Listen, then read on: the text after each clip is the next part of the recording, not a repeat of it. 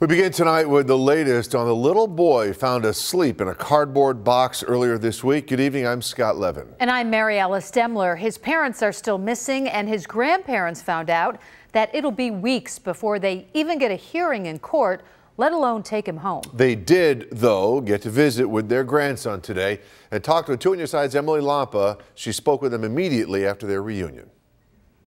He looks good. He looks happy. We interacted fine with him. He recognized us, hugged us, kissed us. It was a good visit. 2 hours. That's how long these grandparents had with their grandson, Noelvin Valentin. They weren't sure how this reunion would go, considering what their grandson had gone through earlier this week.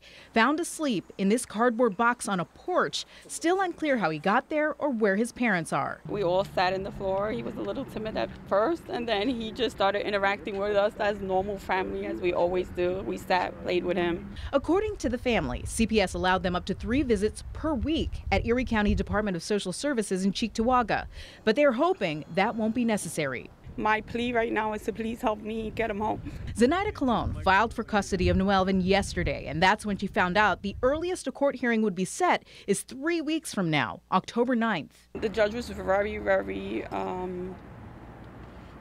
good with us, and she said that if we can expedite this, then she will. I just got to do my part in Orlando. Colon is flying out tonight so that Child Protective Services in Orlando can inspect her home. The family hopes once they get the all clear from Florida that Erie County can possibly speed up the process of background checks and court hearings.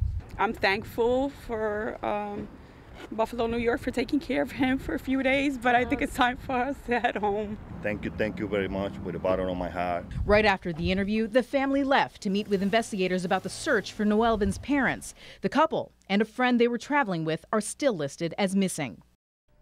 As we learned yesterday, detectives are looking into the very real possibility that Noelvin's parents may be dead. Just hours after the toddler was found, police found a burn-up car less than a mile away with human remains inside.